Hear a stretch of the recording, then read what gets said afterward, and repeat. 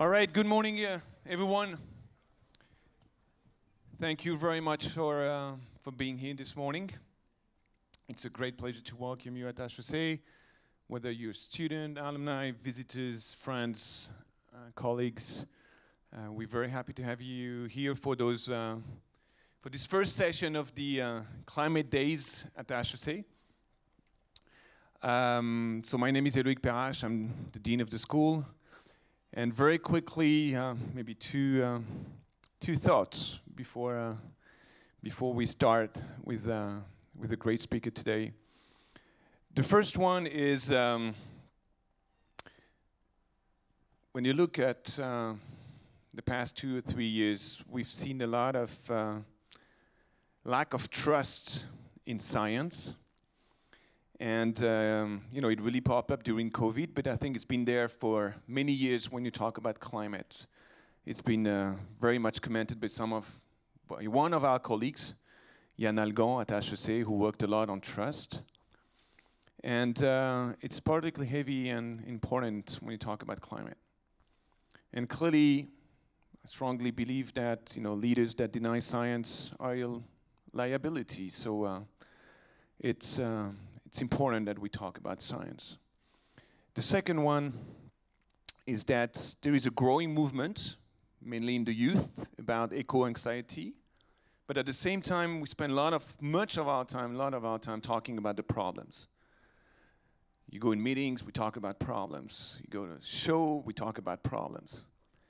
And I strongly believe we should focus a lot on solutions, sometimes more than on problems. Or at least when we understand the problems, we need to talk about solutions. And I was very happy to attend a conference a couple of days ago where some of the very famous people started complaining, say, can we focus a little bit more on solutions, please? Rather than only talking about the problems. And believing in science and looking at the solution, I think it's really in the DNA of an academic institution. And obviously of an institution like HEC. You know, sense of responsibility and entrepreneurial spirit are two of the main values of HEC, and it really matches, I think, those two elements. But it's also a lot in the DNA of the people who are invited during those climate days, and of course, Christian, who's going to talk first, relying a lot on science, and really proposing and looking at what are the solutions that we have to manage this transition. So have a great conference. I'm sure it's going to help us a lot mobilize around, you know, what should be implemented. And thank you very much for being here today. Thank you very much to all the organizers, faculty members, staff. It's been a huge amount of work, so thank you very much for your dedication and the time you spent. And I pass the mic back to Daniel, who is going to start and present the next speaker. Thank you.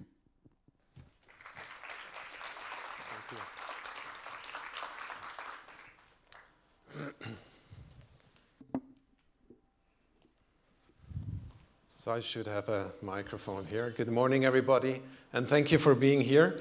So my job here is just to introduce our keynote speaker, Christian Gollier, who is a professor of economics and executive director of Toulouse School of Economics. It's a great honor to have Professor Gollier with us today. He's probably the leading expert on the economics of climate change. And what I think makes Christian Gollier really unique is that he's not only talking to academics, but he's also capable of communicating with business people, with policymakers and a broader audience. And just for you to have a flavor about what he's done in the past, he's one of the experts on the IPCC. He was an author of 2 of the reports, and he published an incredible book, Le Climat après la fin du mois, which kind of deals with the myopia in tackling climate change. And I cannot say more. He's here with us today, and I'm so grateful. And please give it up for our keynote speaker, Professor Gollier.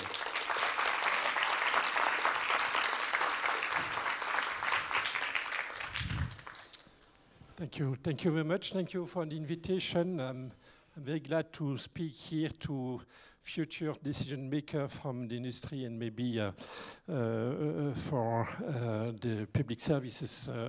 The new Minister of Ecological Transition in France is Amélie de Montchalin, and if I understand correctly, she is an alumni of HEC. So thank you for being here, trying to influencing you about how we should organize society to make sure that our responsibility toward future generations will be fulfilled. So I propose that I talk for 1 hour so that we will have 30 minutes for discussion. So my talk will be divided in 2 pieces. One first piece will be about the economics and politics of climate change, and the second part will be devoted to an issue of will be more technical. I will have, however, no equation or no technicalities here, just ideas. How can we translate our responsibility toward future generation into an operational framework to help industries and public administration to determine what is socially desirable in terms of sacrifices to be made today for the benefits of the future. So first, yes, as Loic said earlier, we live in a complex world. We live in a complex world where, in France in particular, we are all aware of the fact that when we emit CO2, we generate damages for the future. So this is well understood and accepted in France. So there is clearly a right perception of we must do something. So there is a consensus about that, but there is absolutely no consensus about what should be done, who should do that, when, who should pay for that, and what kind of transformation of our society, this free market economy, should be done in order to make sure that we attain, I mean, we really attain the target in terms of reduction of CO2 emissions. So we see that every day in the media. There is immense frustration about inaction or inertia. We don't do enough. We all feel that we don't do enough to reduce our emissions. At the same time, this frustration is at the same level of the absence of willingness to make sacrifices. That will be needed in order to make to break this inertia and really change our society to make sure that we attain this objective. So this is really difficult. How can we have at the same time this frustration from a large fraction of the population and this absence of willingness to move, the absence of willingness to those sacrifices? Because keep in mind, giving up fossil fuels, which made the prosperity of the Western world for the last 2 centuries, and replacing this critically important dimension of this prosperity by something else, renewables, sobriety, whatever, that will be more costly. That is currently, given the existing technologies, those alternative sources of energy, decarbonized, are much more costly to implement and to organize, in particular, given the intermittency of renewable source of energy. So moving from this old world of fossil fuels to this new world, necessarily because of globally it's costly. Okay, it's much more costly. Someone will have to pay, and it would be nice if those sacrifices are minimized, given the objective we have in mind, the 2 degrees Celsius or the 1.5 degrees Celsius. That's why in my book title is Le Climat après la fin du mois. We have 2 competing objectives I mean, trying to support the well-being of the current generation, and at the same time protecting future generation of the worst scenarios related to climate change. So inertia, to make sure you have that in mind, remember, although we talk a lot about that, currently we are not on the right trajectory. Okay, if I take the year 1992, I take it because that was the time of the Conference of Rio Conference, where really I believe that politicians really start to understand the problem. We emitted globally on this planet 22 gigatons of CO2. But today, we are emitting every year 36 gigatons of CO2. So we increased rather than reduced our emissions. Okay, so we realize that we are running to a wall, and rather than pushing the right pedal, we are accelerating. So we have really a problem. And economists have three explanations to explain why we are in this race for inaction. Okay, the first one is when you emit CO2. You do not necessarily take into account of the consequence of this CO2. You take the advantage of this source of energy, which is cheap, and you don't take into account the fact that you generate damages for the future. On the contrary, if you make efforts to reduce emission, you bear the sacrifice associated to those efforts, but you benefit zero of the advantage of reducing emission and reducing future damages. So the incentive the individual incentive, when I say individual, I mean consumers, corporations, nations. Those incentives are very limited.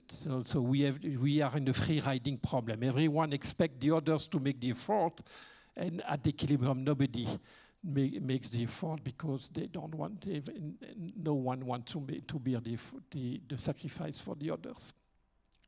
So second reason, tragedy of the horizons. Okay, we know from the climatologists and earth sciences that reducing emission, emitting CO2 today, this CO2 will stay for a very long period in the atmosphere, decades and centuries. So the consequence is that, on average, it takes 80 years to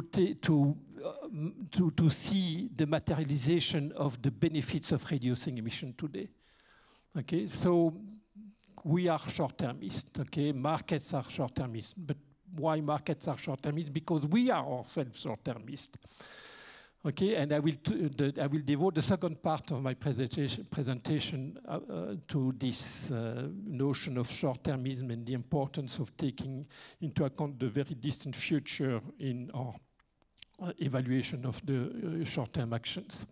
So markets are short-termist, but democracies are also short-termist, because democracies is the dictatorship of the present. Only the current generation vote in the National Assembly, and there is no representation of the future generation. So why politicians should take care of the long term, particularly since they are elected only by the current voters.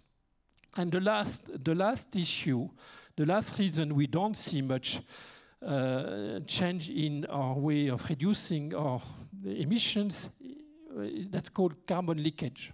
When one specific nation decides to reduce its emission, it will bear the cost. We will lose jobs, we will lose wealth, we will lose purchasing powers for the benefits of globally reducing CO2 emissions, but in fact no, because if the other countries around do not penalize emissions of CO2, industries will just move to the other side of the frontier, continue to emit the same amount of CO2 or even more, and so that will not change anything. So those carbon leakage, the fact that countries that penalize the emitters of CO2 will just see those emissions move to the other side of the frontier, generate this problem that even your sacrifice will have zero global benefits because you do not globally reduce emissions.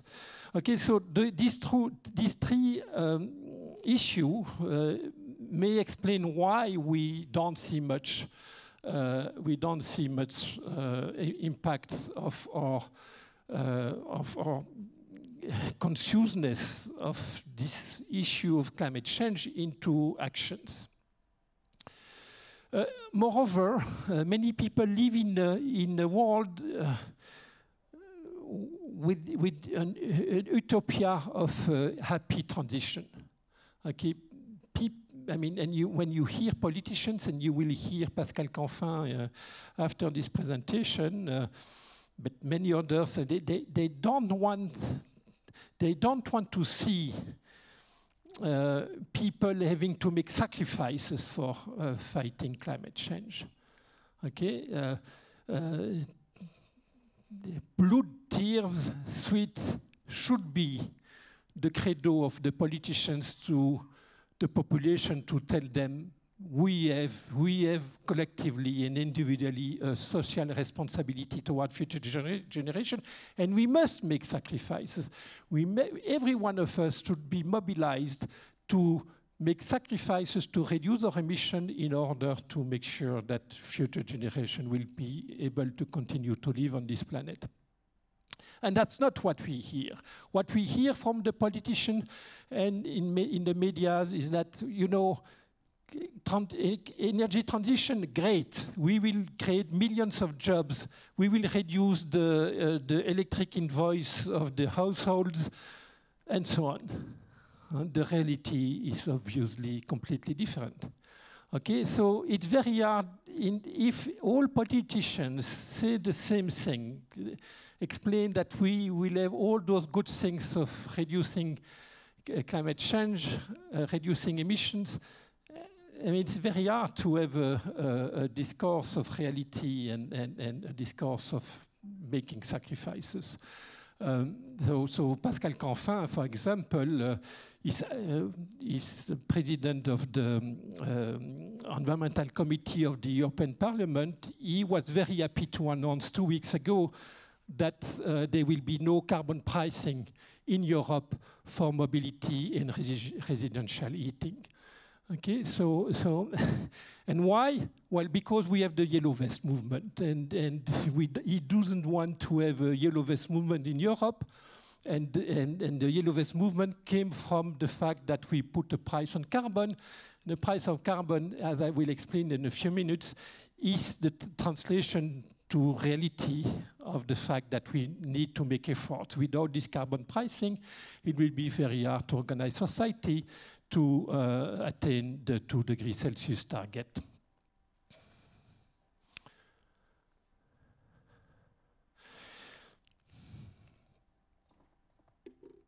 Excuse me.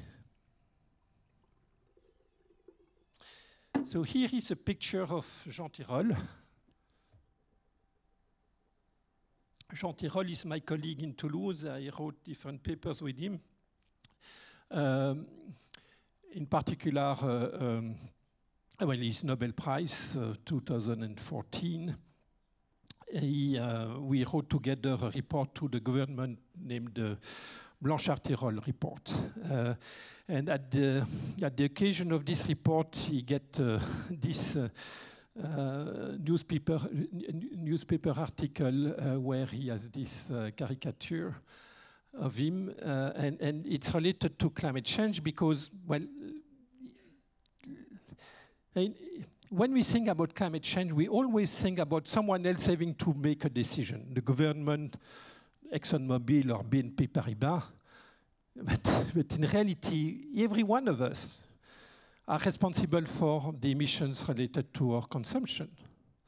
Okay, so here is an example of the issue.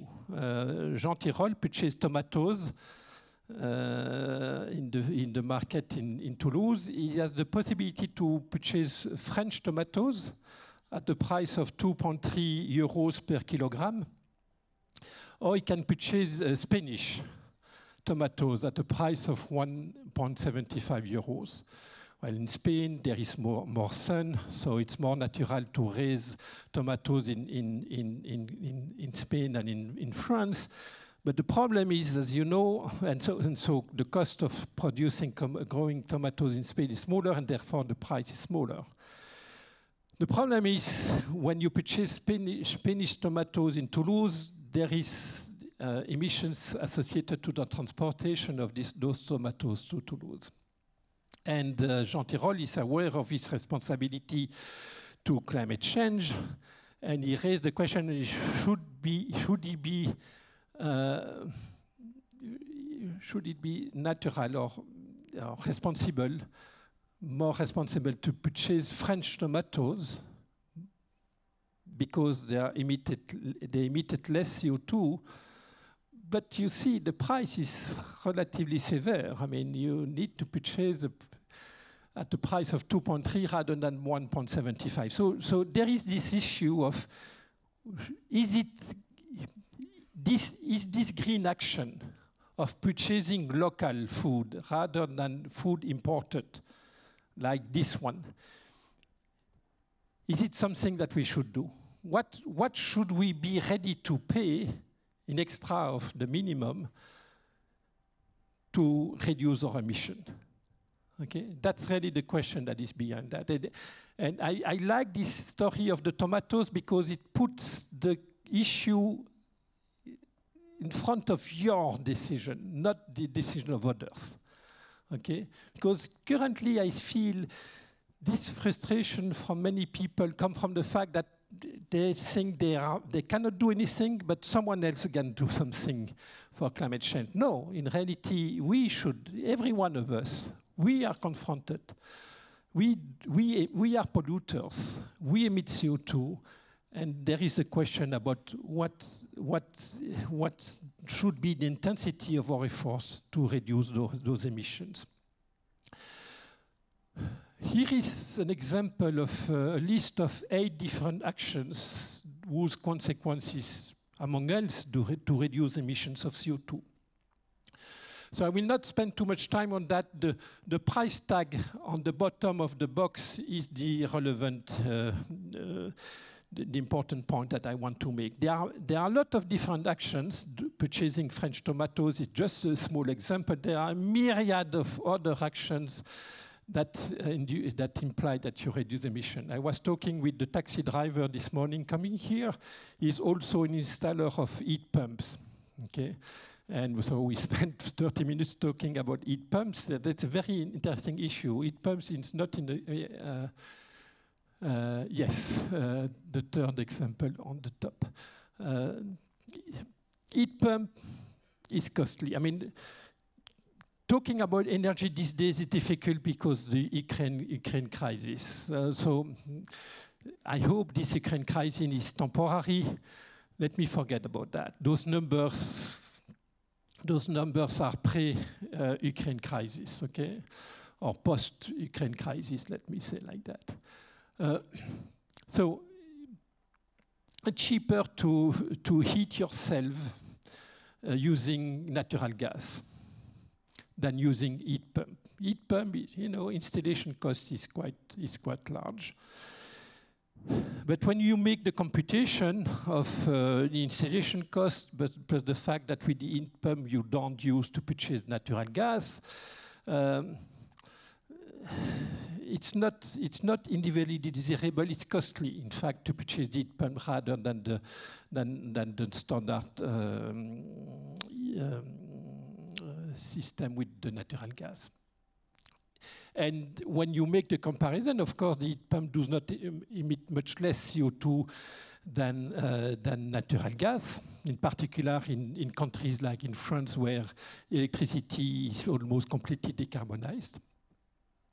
But it's more costly, so you can do a very simple computation and engineers do that every day, where you look at what's the additional cost and by how much you reduce emission. And when you do that computation, it costs around 50 euros per ton of CO2 saved for a household that decide to make the effort to purchase a heat pump rather than to stay with natural gas. Per ton of CO2 not emitted, it will cost the household 50 euros. And so other action, just seven others of them are presented here. Another example is reducing speed on highway. Okay, when you drive slower, you emit less CO2, but it takes more time, and you also die less often when you drive more cautiously, slower. So when you make the computation, when you put a value on your life, when you put a value on your time, reducing speed has a cost for you. It's a form of sobriety. Okay, take more time, but you emit less of CO2. When you make the same kind of computation, when you put a value on your time, you are able to estimate the cost per ton of CO2 saved to reduce your speed on highways. And so friends from the Conseil Général au Développement Durable of the Ministry of Ecology make the estimation of a few years ago that it costs around 500 euros per ton of CO2 saved to reduce your speed on highway from 130 km per hour to 110. And so on and so on. Okay, the pre or post-Ukraine crisis, easiest or lowest cost of reducing CO2 in Europe would be to switch from coal to natural gas to produce electricity. Okay, I agree. Producing electricity with natural gas is not sustainable in the long run, but in the medium run, from now to until probably 2030, 2035, natural gas is an efficient way to produce electricity, in particular taking into account the intermittency of producing electricity with solar and wind energy. And so it costs less than 50 euros per ton of CO2 saved to switch from coal to natural gas. Sorry, again, it's pre or post-Ukraine crisis.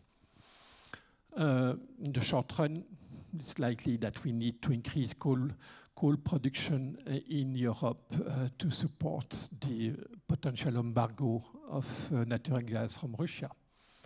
Okay, so what I want to say here that there is a myriad of ways of reducing CO2 emissions.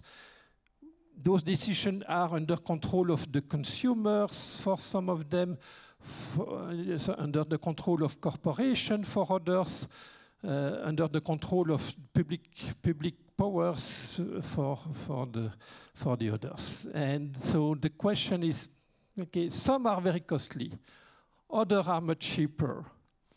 Of course, if we want to attain the objective of reducing emissions of CO2 at the least cost for the people, and keep in mind the Yellow Vest movement, fighting climate change is one objective, but prosperity is another objective. You like it or not, it's what people like.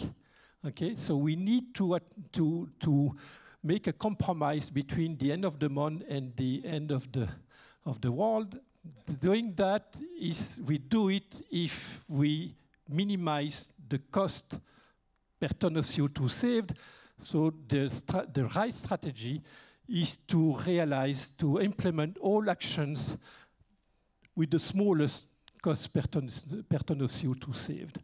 In other words, this means that you need to put a maximum cost per ton of CO2 saved to determine which action should be performed and which action should not be performed. Okay, because their cost per ton of CO2 saved is larger than the social benefits of this reduction of CO2. Okay, so we need to perform a cost-benefit analysis. We cannot just say, this is green, let's do it. No. Some of those actions are so expensive. Okay, they are so expensive that it would be crazy socially to do it because it would affect the purchasing powers of the household so much per ton of CO2 saved, at the same time that there are other actions which are much cheaper per ton of CO2 saved that we don't do it. Okay, one typical example is we try to develop in Europe, in France in particular, electric vehicle. Currently, it costs around 400 euros per ton of CO2 saved to replace a thermic vehicle by an electric vehicle. At the same time, where we just do not eliminate coal from the electricity mix in Poland and in Germany. In Poland, 90% of the electricity is produced by coal, which is the worst stuff in terms of emission of CO2. In Germany, it's 45% of the electricity mix is from coal. In fact, it's not coal, it's lignite. It's the worst form of coal you can imagine on this planet. Okay, so we do things which are very costly, and we don't do things which are much cheaper for the same objective. So we need to put a value on carbon. That's the idea. We need to put a value on carbon that is, what's the benefit, what's the social benefits associated to reducing emission? Okay, we know the cost, previous slide. We need to put the benefits, a value on doing those things. Okay, if we don't do that, you will let crazy people impose crazy things that are likely to reduce emissions of CO2, but at a very large cost for society. So we need to organize society in such a way that only the actions that are the least cost per ton of CO2 saved are implemented. And in order to express this idea, we need to put a value on carbon, maybe say 100 euros per ton of CO2, in order to tell people what is socially desirable is you should do all actions that cost you less than 100 euros per ton of CO2 saved. Okay, that's this discourse. I mean, we need to. I mean, again, everything green is not necessarily socially desirable. Okay, and so we need to, in this double objective of reducing emission and organizing prosperity, we need to put a value on carbon. And so the question is, the next question, that's the second part of my presentation, is what should be that value? Okay. Okay, so I'm talking here at HEC,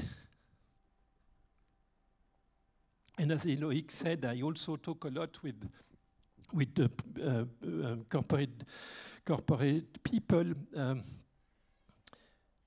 This idea of putting a value to carbon is already well practiced in corporations which use an internal carbon price. Okay, more and more industries and corporations use an internal carbon price. That's exactly that idea. Okay, within a corporation, the executive committee should put a value to carbon and tell all business units within the corporation, use that specific carbon value in order to determine whether your action under your control should be made or not.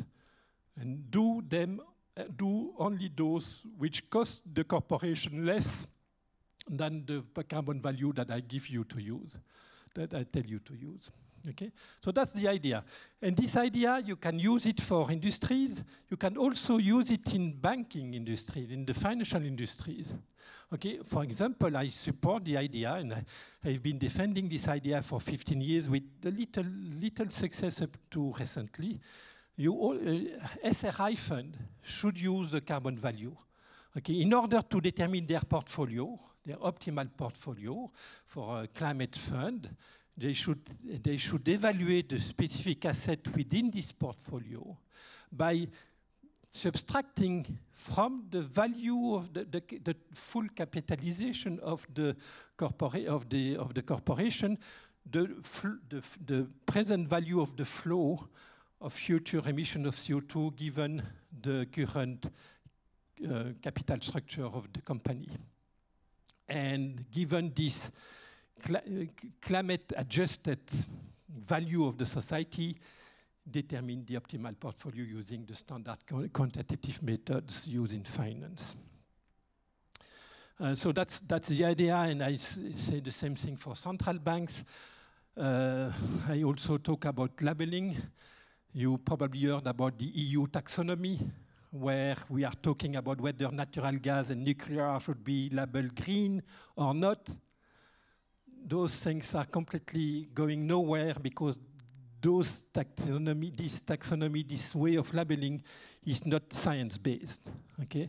The science-based is just the simple science that I presented here. It's almost trivial, just it's maximization under constraint. Force us to put a value to carbon, and we should do that for all activities in the economy. Okay, so up to now I didn't talk about tax, carbon tax or a market for permits. I just told you we should put a value on something we consider in our society as important, that is in particular the climate and our responsibility toward future generation. It's just putting a value on something. Now we can think about how to organize a society or society as a whole to make sure that those actions that we find to be socially desirable because the cost per ton of CO2 saved is smaller than the carbon value, how can we organize society to make sure that every polluter take into account of this value in his or her decision? Okay, we know that in a free market economy, that will not be done, okay, because of the free riding problem. Every one of us, every nation, every corporation, just look at the cost. The benefits of reducing emissions is for the world, for humanity. So economists have a very simple, probably too trivial to be understood. The answer is we should reform the free market economy, the capitalistic economy, by just imposing a tax, a carbon price. So I switch here from a carbon value to a carbon price, meaning you will have to pay, okay? You want to emit CO2, you pay for the damage associated to that. That's the polluter pay principle. That's simple as that, okay? And it's an idea that has been developed by an economist named Arthur Pigou in 1920 in a famous book on the topic. Okay, just if the price you have to pay to emit CO2 is equal to the carbon value, yeah, when you will determine whether you will make this effort to reduce your emission, you will be incentivized to look at one side your costs associated to reducing this emission with the carbon price you have to pay if you don't do the action. And therefore you see that with this strategy, which is very simple, putting a tax or a market for permit where the price of the permit is equal to the carbon value, that's easy to perform, okay? And this simple action implies that we align the myriad of private interests of corporations, consumers, whoever, with the common good. Because you make sure that every polluter will behave as if he or she is the victims on his own behavior. Because if the carbon value is equal to the marginal damage, he will pay for that damage. And so he will be incentivized to take into account the bad things that he do or she does for the other. Okay, so here in this slide you see I switch from a carbon value to a carbon price. I switch from the issue of determining what is socially desirable in any economy we can think about, planet economy, free market economy, mixed economy, to a mechanism to renovate our capitalistic economy by just adapting this economy to the biggest market failure we can think of, which is climate change. And we do that by putting a price on carbon. And if this price is equal to the damage, you see that we align the myriad of private interests with the common good.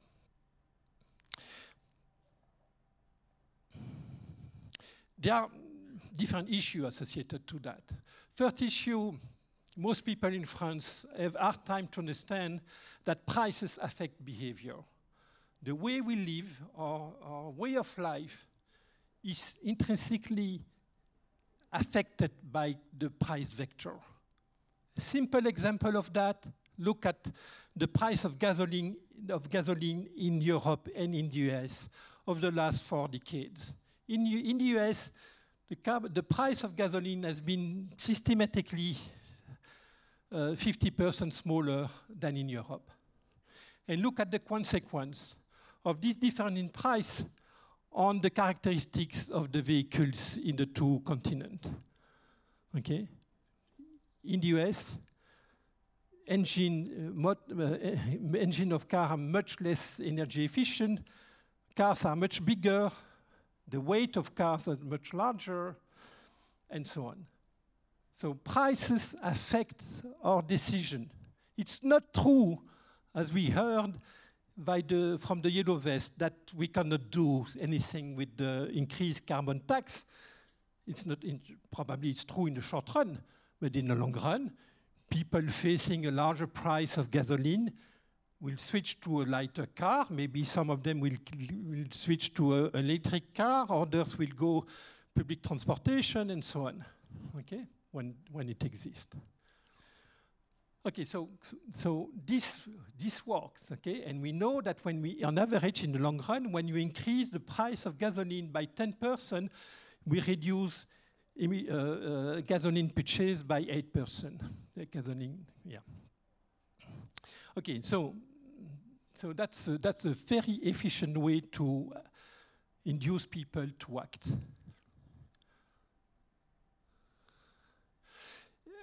However, there is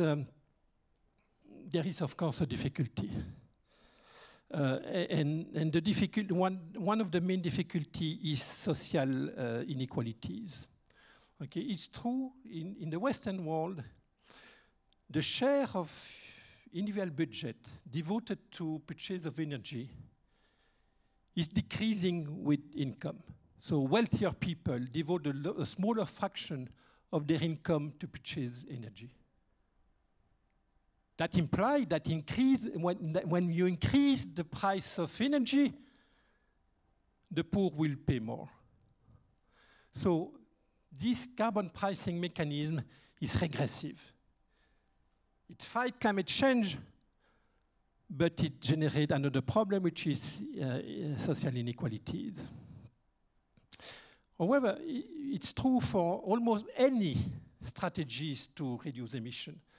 Look, for example, feed-in tariff for electricity. You install a photovoltaic panel on your roof. For 20 years in France, you get the price at which you will be guaranteed to sell this electricity to the market at the price which is much more larger. In the 2010, it was 10 times larger than the price of electricity, the cost of electricity from nuclear power plants. So who pay for that price paid to owners of photovoltaic panels? Well, you do it. Look at your invoice of electricity bill. Okay, there is a tax. Okay, there is a tax whose level is around 15%. So 15% of your electricity bill is used to pay for the large price offered to people who, in the past 15 years, accepted to put a photovoltaic panel on their roof. Well, you see, this mechanism is as regressive as the carbon taxes. Okay, why? Well, because everyone pays for it. Okay, and on top of that, two things. Who is able to put photovoltaic panels on a roof? Well, only owners of a roof can do it. So that's not people in the HLM. Okay, so it's a big money. Okay, it's 10 billion euros per year are paid to pay for those feed-in tariffs that have been organized over the last 15 years in France. Second point, and that's the most important, a carbon tax generates a fiscal revenue. And this fiscal revenue can be used to target the poor and the vulnerable people.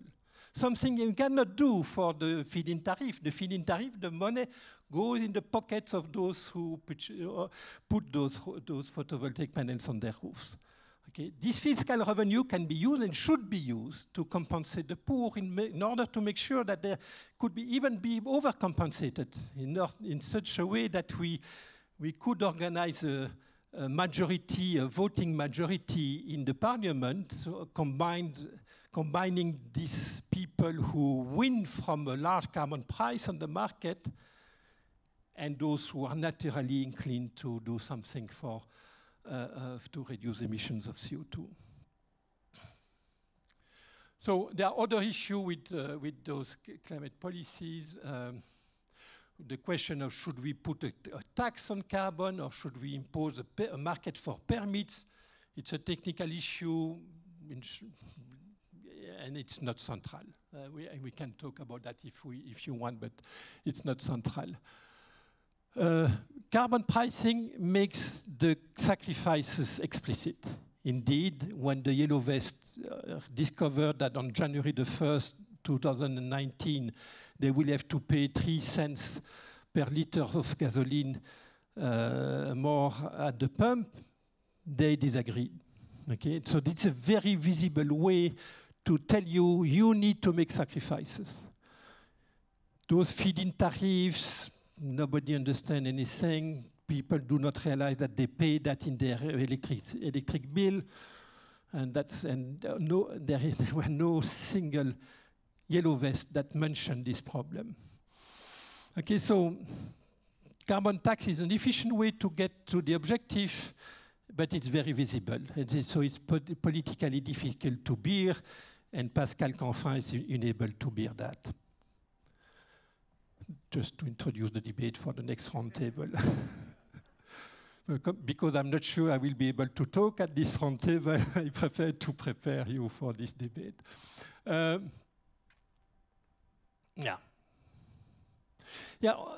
Not only do we need a carbon price, we also need a credibility for the future carbon price.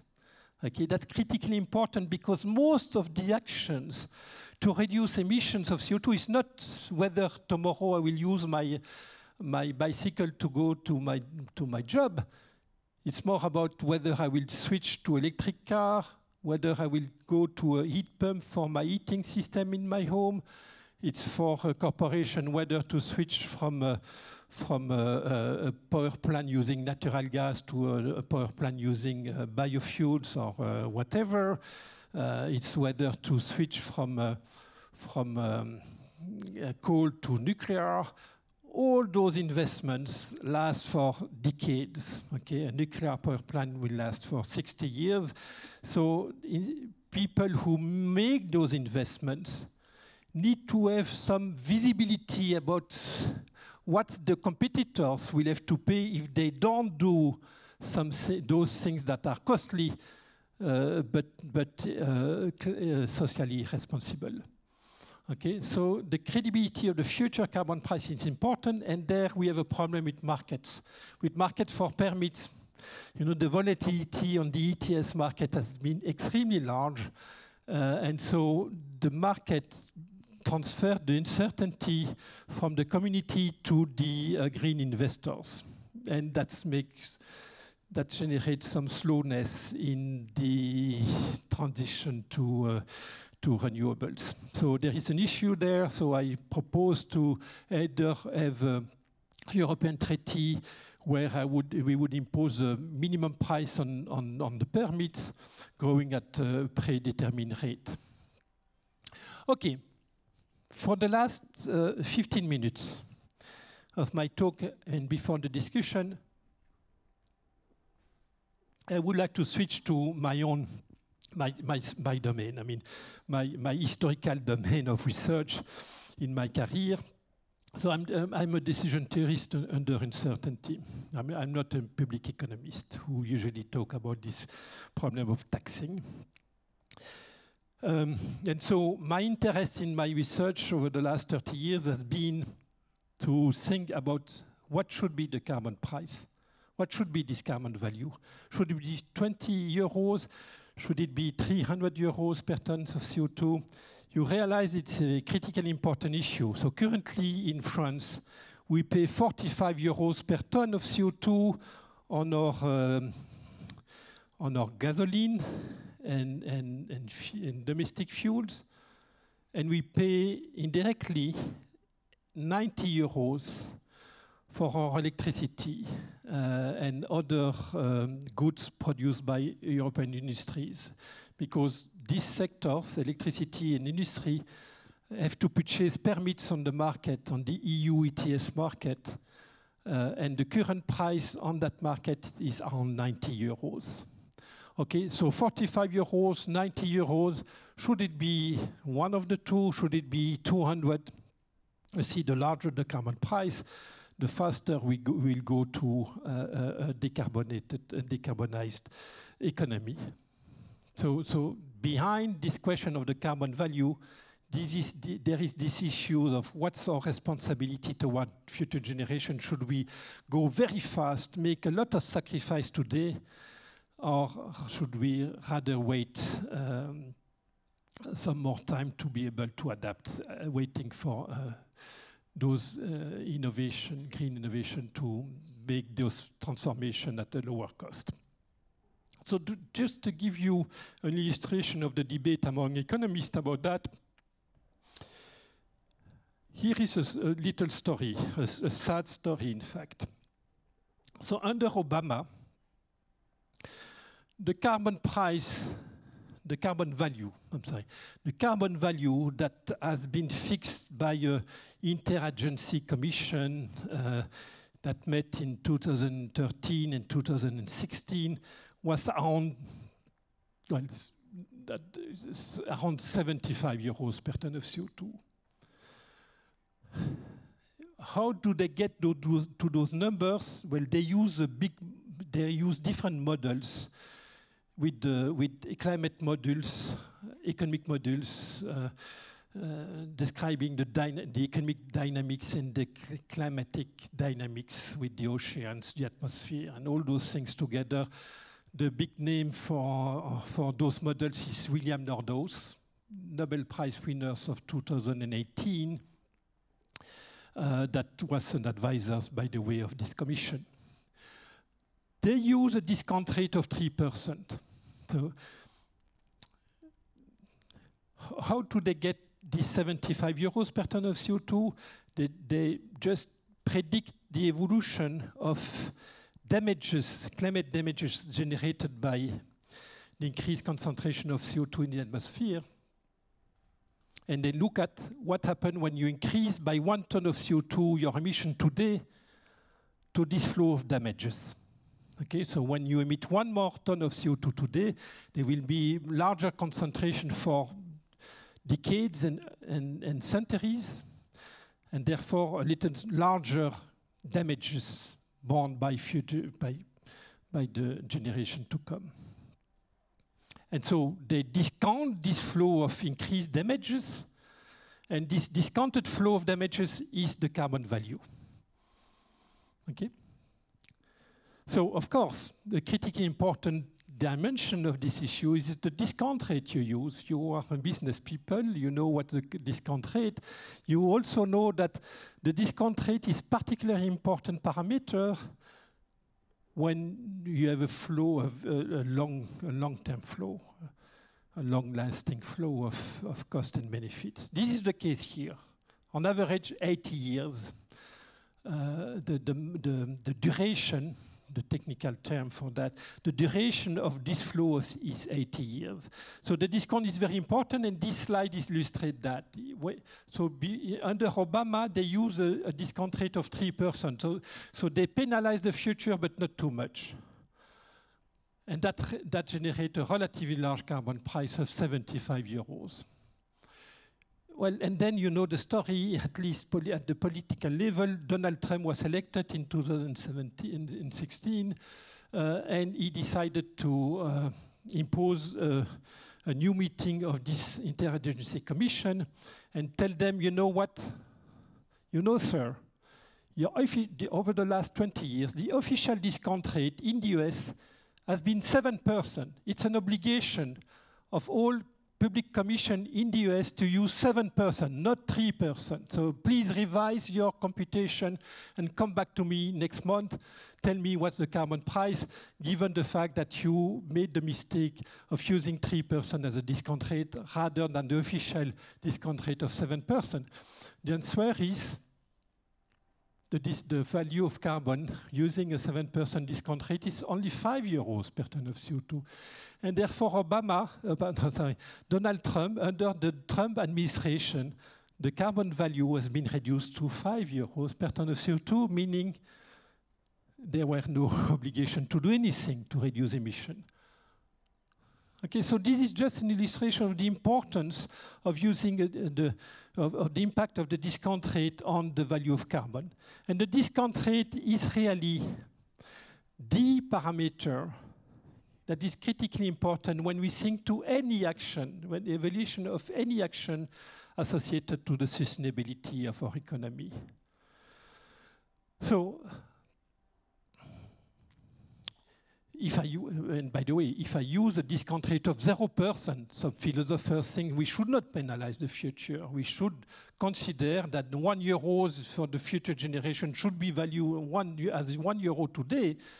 The carbon value should be something equal to 1,000 euros per ton of CO2. Okay, so this discount, the fact we penalize the future has a very important role on the value of we should put on the carbon, and therefore on the intensity of our efforts to reduce emissions. So why do we discount? Why the hell do we penalize the future? This is so short-termist. We put so much value on our well-being, not enough on the well-being of future generation. So why do we discount? Well, you in finance, you know, we discount because there is a cost of capital, there is an opportunity cost to capital, and if we invest in the energy transition, we will not be able to invest in other things. Correct. But there is a deeper reason we discount. There is a deeper reason why those people from the interagency commissions under Obama and Trump put a penalty to benefits that occur in the more distant future. And the reason is inequality aversion. Okay? So, for a minute, please forget about climate change, forget about carbon value. Let me make a focus. Oh, I'm sorry, I make the translation to French to English during the weekend, and I realized that I didn't translate the title of this slide. Sorry about that. So let me talk for a minute about inequalities and inequality aversion. Let me think of an hypothetical situation where you have a society where half of the population is wealthy and half of the population is poor. Okay, and suppose that the wealthy consume twice as much as the poor. Okay, twice as much as the poor. So the very simple hypothetical situation. And you have a government which has the possibility to choose between two different policies, economic policies. In the policy W for wealth, for wealthy, for the policy W, every wealthy person will get €1 more to consume, and 0 for the poor. And for the policy P for the poor, if this policy is implemented, every poor person will get €T, and the wealthy will get nothing. T is smaller than 1. For example, suppose T is 0.5. So under the policy P, every poor gets 50 cents. The question I have for you is, which policy do you prefer? Okay, it's a difficult issue. The policy W is nice because it's maximized the impact on GDP. Okay, GDP will be more increased with policy W than with policy P. But of course, policy W increase inequalities. Okay, so you have to make a compromise between two adverse objectives, two opposite objectives, maximizing wealth, or GDP, or fighting inequalities.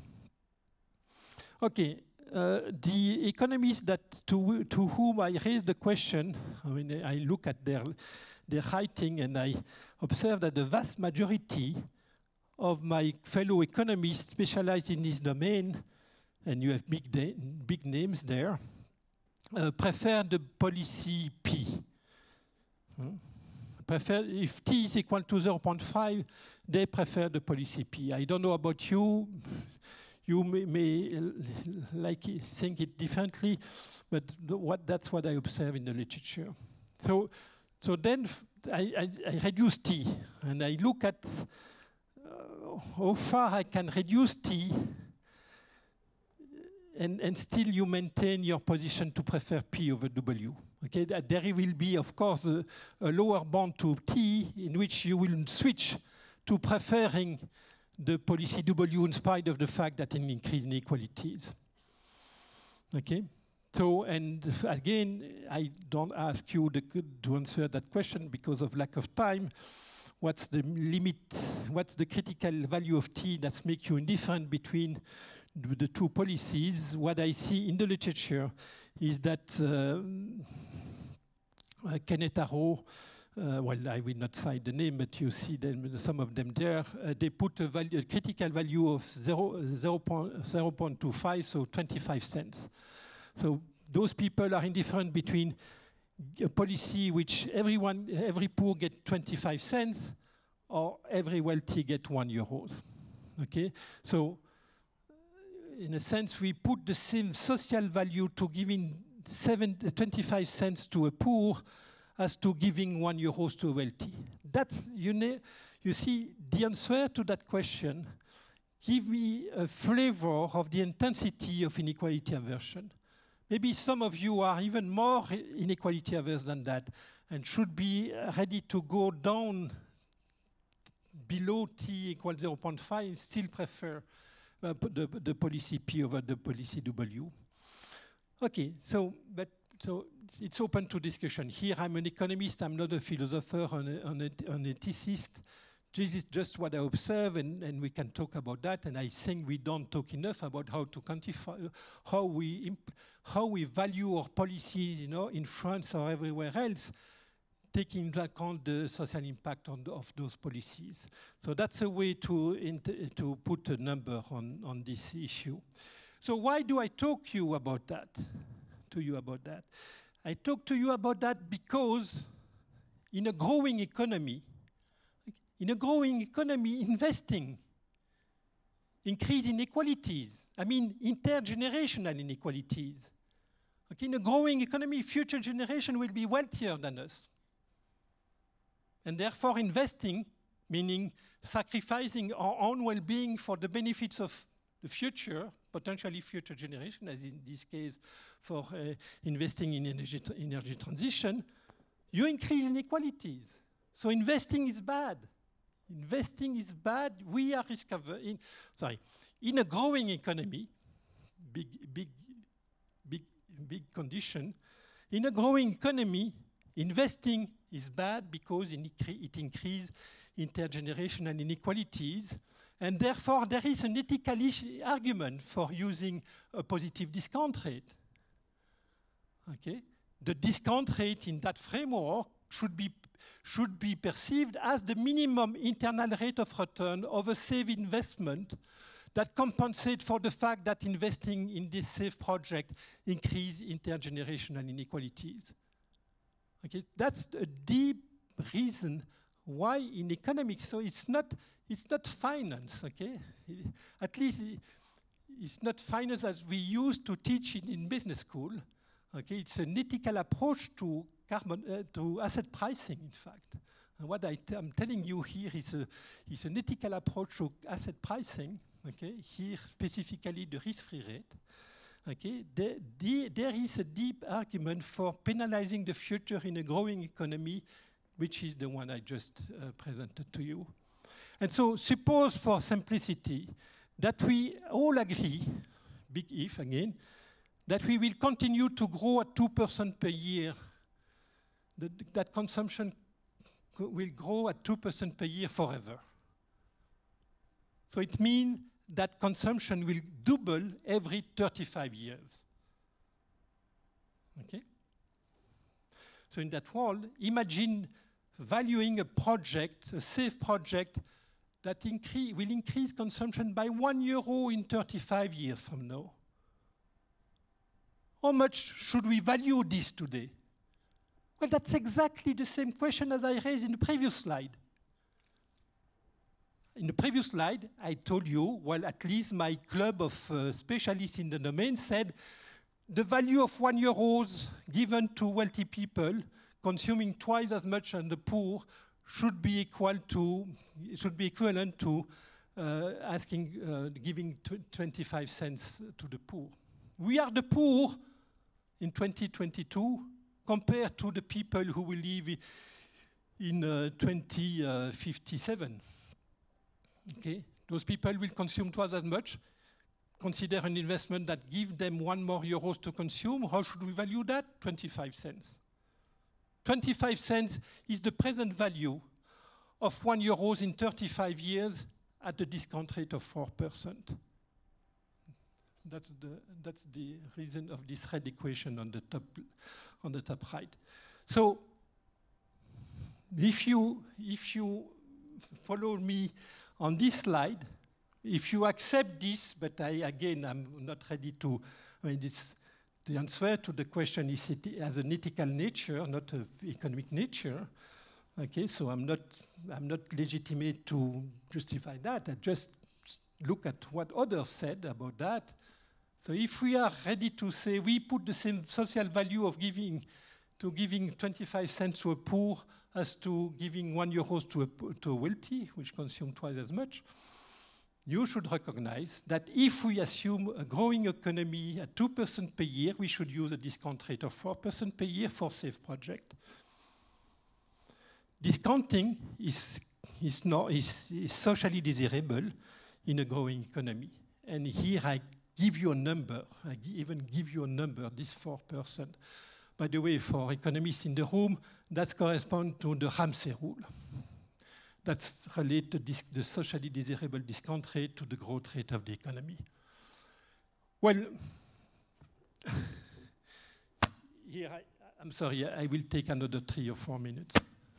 Is it okay? Of course, this is a crazy argument. Don't you agree? Everything on the previous slide is based on the assumption of a sure growth rate of 2% per year forever.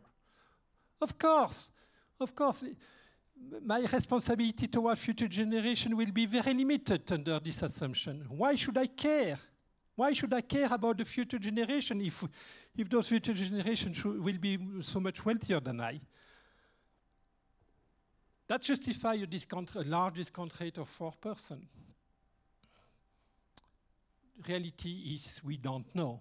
We don't know if we are the poor compared to future generations. We are not sure the prosperity will continue as it has been the case for the last 2 centuries. After all, if we go back over the last 7 millennia, growth has been almost 0% for most of the period. Only the last 2 centuries have seen a 2% growth rate. Okay, economic historians are telling us that French farmers before the French Revolution consume the same amount than a farmer under Nabucodonosor in Mesopotamia. Okay, 0% growth rate over 2 millennia, over much more than 2 millennia, by the way, 3 millennia. So what should I do? Should I give up this idea to try to justify, have a science-based approach to discounting and therefore on carbon value? Well, no, of course. Here in the room, maybe here I see some colleagues from finance department at HEC. We should value things. We can value things under uncertainty. Okay, this is not so easy in this case because, you know, my colleague in finance will use a Brownian motion to describe the uncertainty. Not sure that we can describe collectively our belief toward the destiny of humanity over the next centuries and millennia using a Brownian motion. For example, using a Brownian motion will necessitate determining a trend of growth. What is the trend of growth for the world economy for the next 2 centuries? No idea. There is a big ambiguity on this number. So we need to go, compared to my colleagues in finance at HEC and everywhere else in the world, by the way, we need to describe those uncertainties in a much profound way. There are deep uncertainties. I mean, there are parametric uncertainty about what's about, you know, the possibility of having an even larger growth rate in the next century because we will make discovery about having access to a free energy, you know, the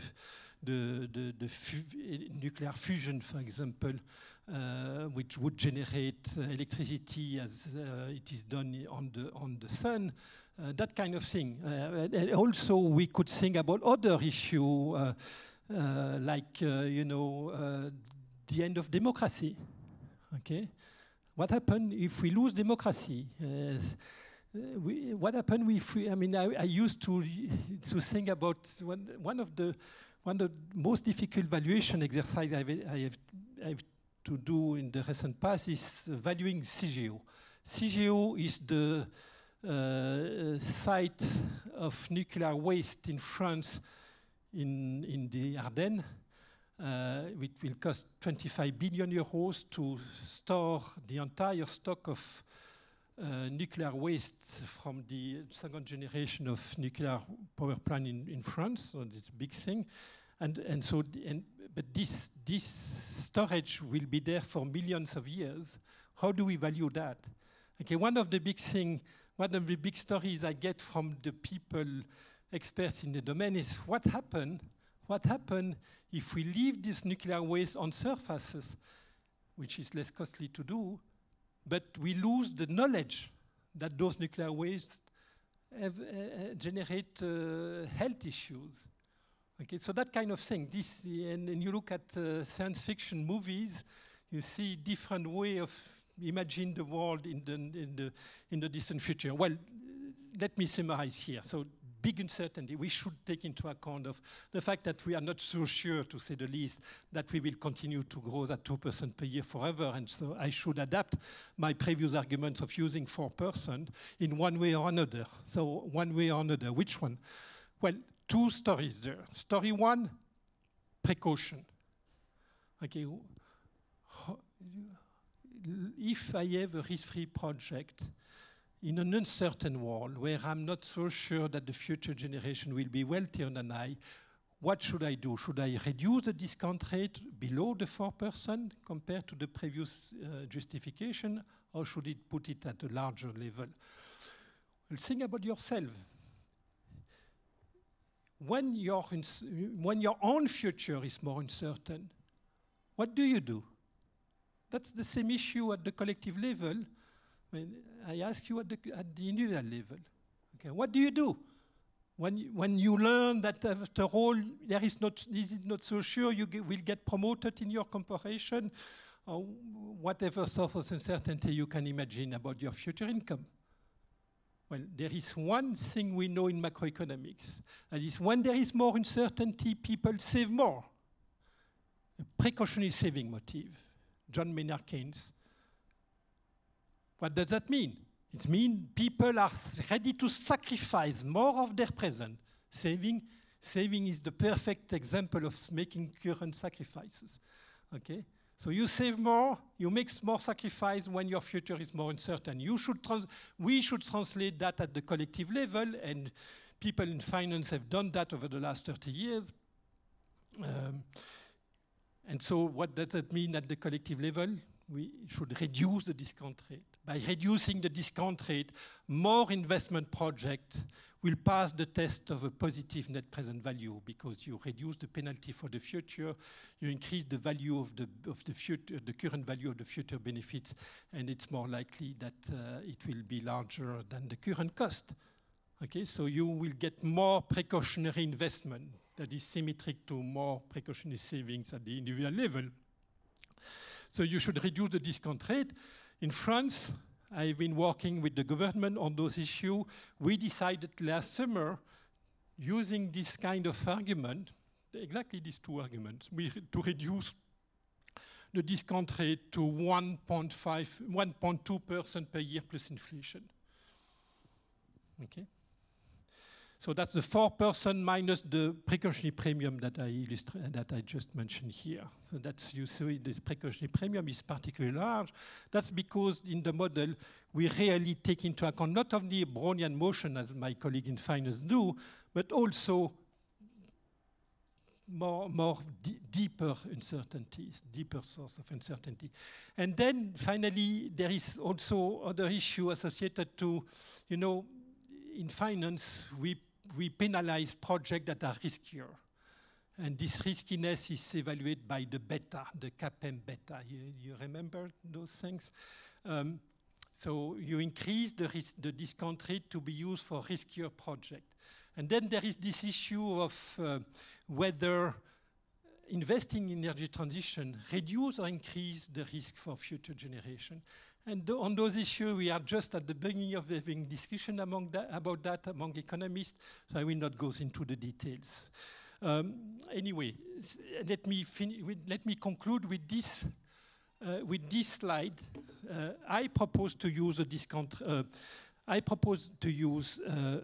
carbon price of 150 euros, in fact, no, 160 euros per ton of CO2, so that's much larger than what has been used in France and in the US, in particular in the US, so much larger than the carbon tax, currently 45 euros, double the value, the price of carbon on the ETS market.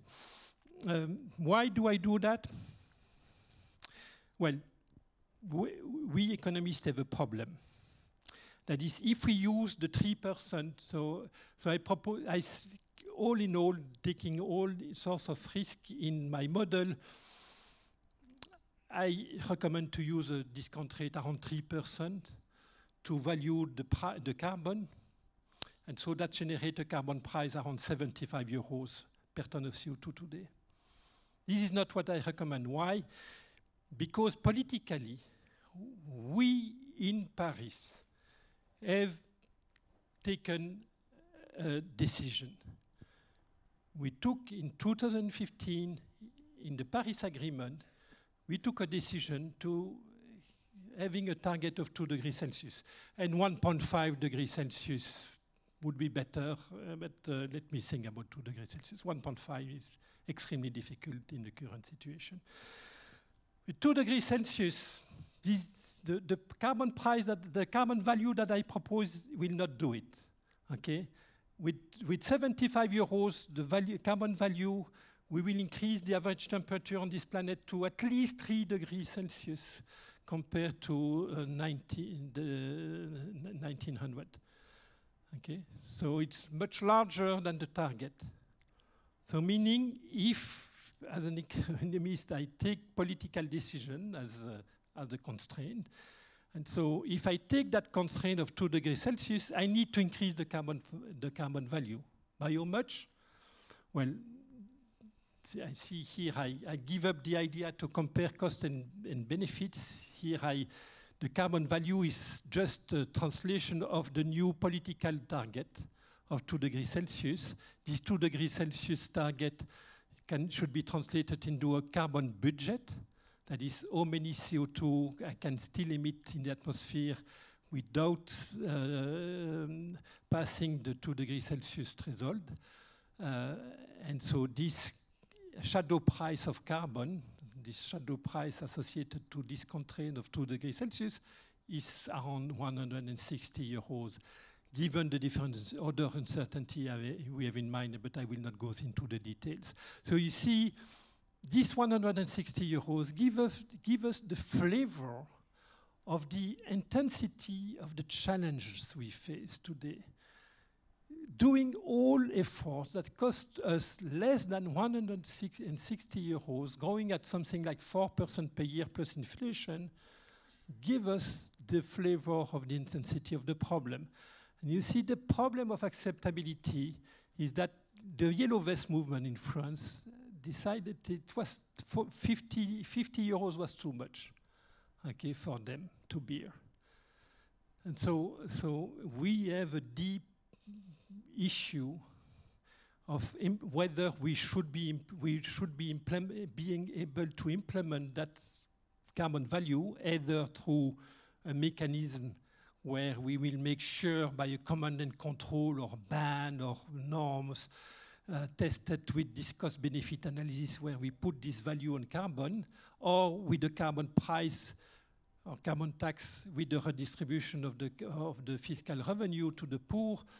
Whether is it possible to implement that in our society is a big whether.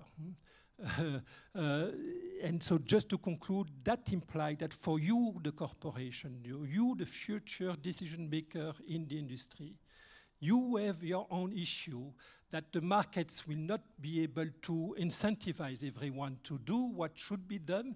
And then your problem will be to determine whether in your corporation you will be able to convince your executive committee to do things that will hurt your company but will generate the social benefits we expect from those corporations. And there, this is not easy. This is not easy. Let me conclude with this.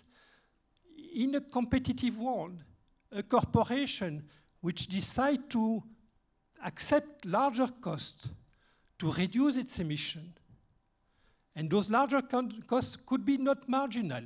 In the steel industry, decarbonizing steel production increase cost of producing steel by 30%.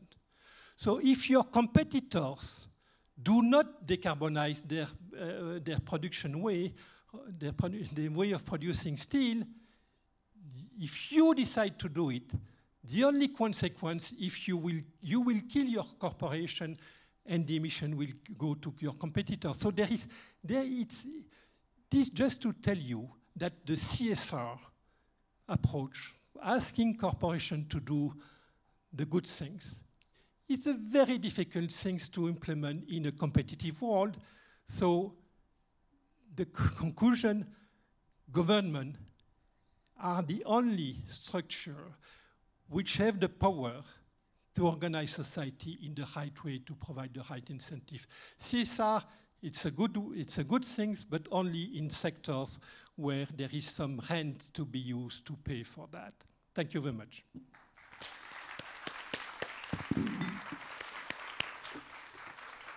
Well, thank you so much, Christian, for this amazing lecture. You know, what Eloic was saying, we need science, and I think that's the right track to work. You know, at least the structure of the argument is crystal clear. And we can debate whether the 2 or 3% is the answer. But that's, I think, the spirit I would like to keep you in mind when you do business. Cost benefit is easy. But if you have this mindset, that's the way to think about those complex problems. So I don't know, we have time for 2-3 questions. We have a microphone. Who wants to go first? Miles. I thank you so much for the lecture, very interesting.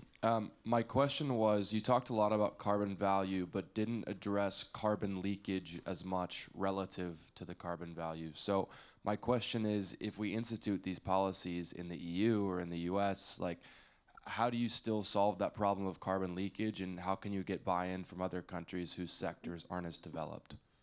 Thank you for the question. It's a difficult question.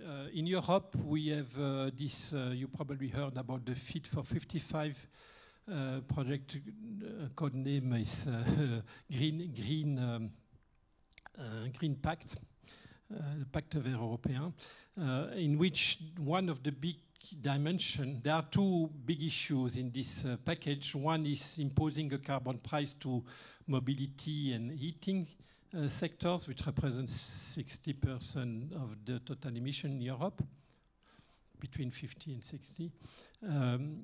And that's what Pascal Canfin was able to kill 2 weeks ago.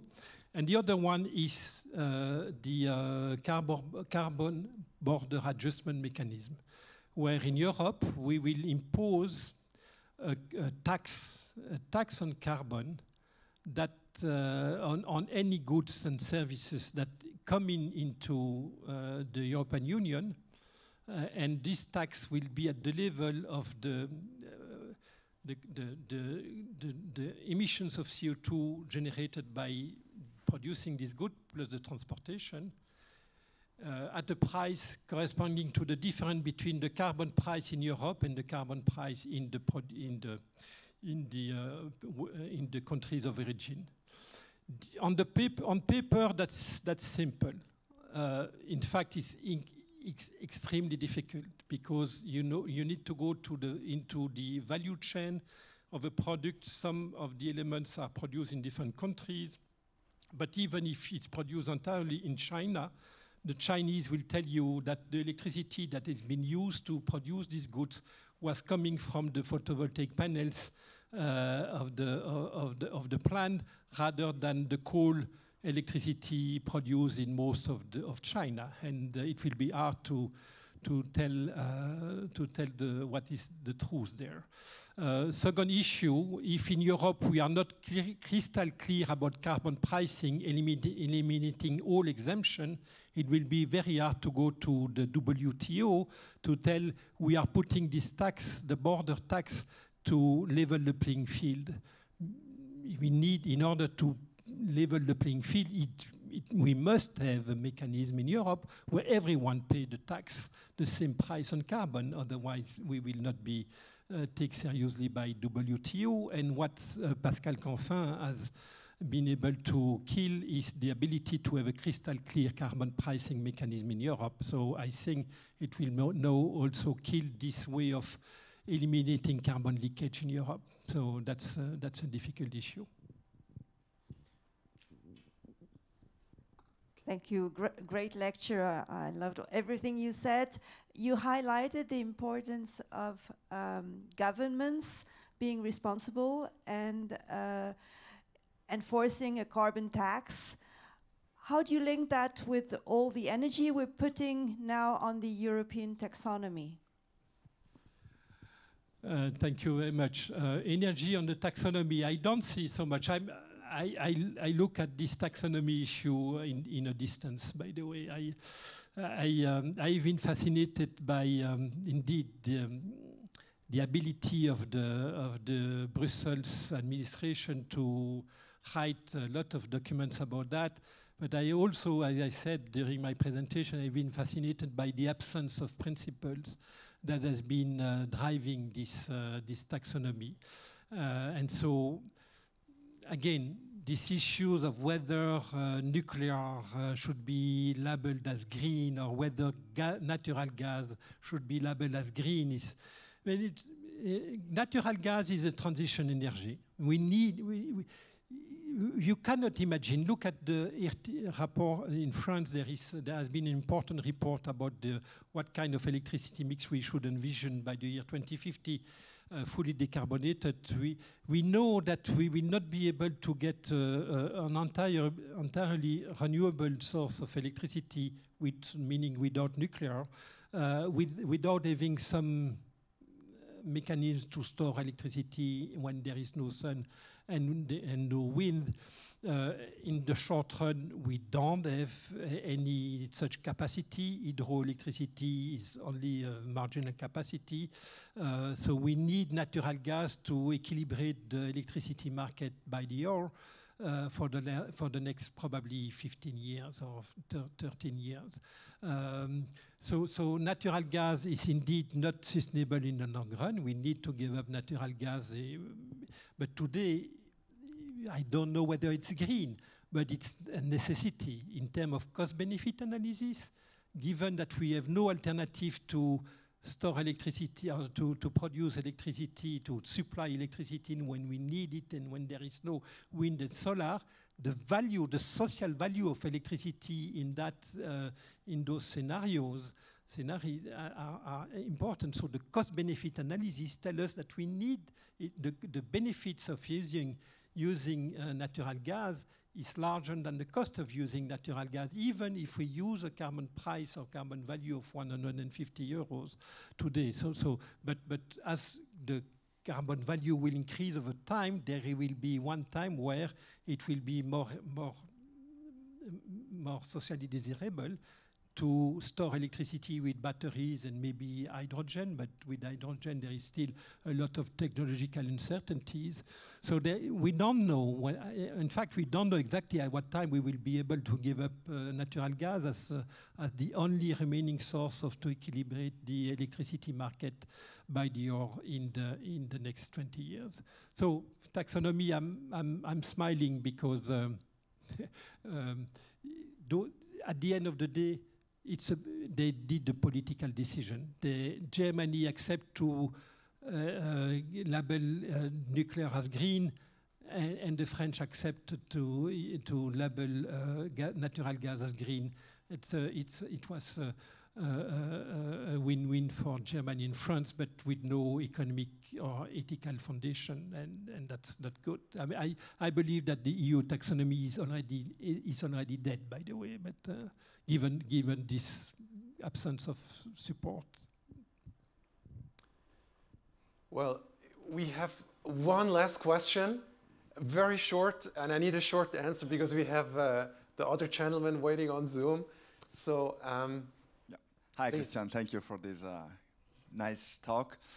I agree with you 95% of what you say. There is one difficult question, difficult to answer quickly, that is, when I talk about this idea of pricing, then around me, students and colleagues, some say, well, but then if you put a price on carbon, only wealthy people will be able to pollute, the price to them will be nothing, and poor people have to change their behavior. So how do you answer this? Well, wealthy people are able to do much more things than others. That's the reality of our world. Well, if you dislike that, let us reduce inequalities. Let us tax wealthier people more. I don't think why we should prohibit them to emit more CO2 at the same time they do other more things than us. I mean, well, your issue is about wealth inequalities. We don't like that, but that's a reality, and we should. Whether we should, some people tell we should use a carbon price that is larger for wealthy people than for the people, for the poor people. I have no idea how to implement that. That's just extremely difficult. I mean, there will be second market associated to that kind of different pricing. You know that if you have the two prices for the same thing, not only we have an allocation problem, but we also have a problem of how to implement those things without failure and corruption. Okay, thank you so much. I think we could go on for hours, but we have another session coming up. So one more time, please give it up for Christian, and thanks again for coming.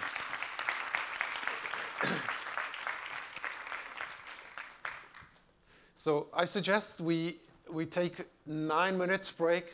We're going to start at 25 Swiss time for the panel. And I'm going to see you in a few minutes. Thank you.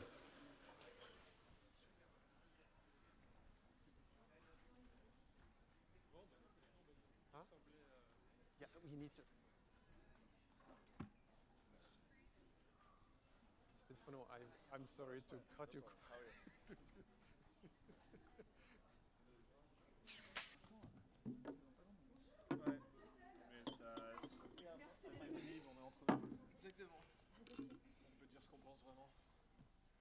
Non.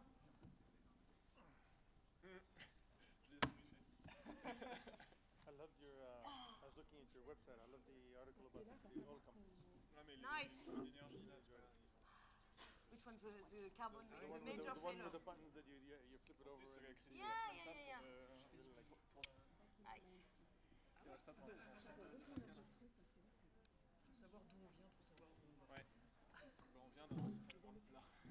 Okay. Financial materiality, it's a dead end. Yes, it's a dead end. CSR is doomed. No, but I disagree with Professor Gollier almost on everything.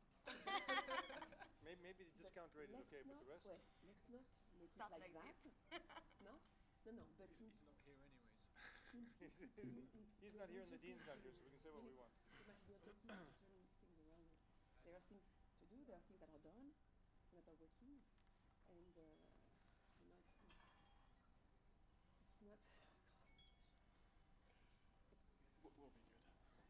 We'll be grand. It'll be fine. You've got some energy here. Yes. If we don't freeze. Some warm. We need some warm energy. Maybe we get some hot. It's okay. You don't want to come? Vous voulez pas venir plus près? Come closer. Allez, venez. We don't bite. Allez. We need your warmth. We need the body. It's not a lecture now. You had the lecture. You can stay very far, but now it's a conversation. I'm not successful. No. Then. Ah. Bravo. You have to tell the guy in the First guy with the movers. glasses in the back. Yes. Thank you. Thank you. Merci. Thank you. Come please. It's like if you are a comedian or if you have people a little bit everywhere. Like it's like the embarrassment. You gotta get that gentleman in the back with the glasses. Everywhere. No, he didn't want to. I was strong eye contact. Come. Just is déjà. It's okay. It's going to be okay. Mais encore. Thanks, guys. If you have questions, you're going to be the first on my list. Thank you. I like your style. Thank you. You too. Yeah. Et merci encore. Ouais, c'était fabuleux. Merci. Oui. Oui, alors. Oh, bonne journée.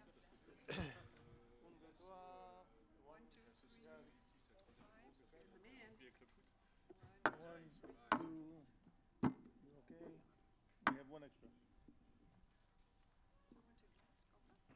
Non, merci. I have my goal. I have my goal. All right, welcome back. For those who are arriving, just please come all the way to the front row because so the guys can see some faces here.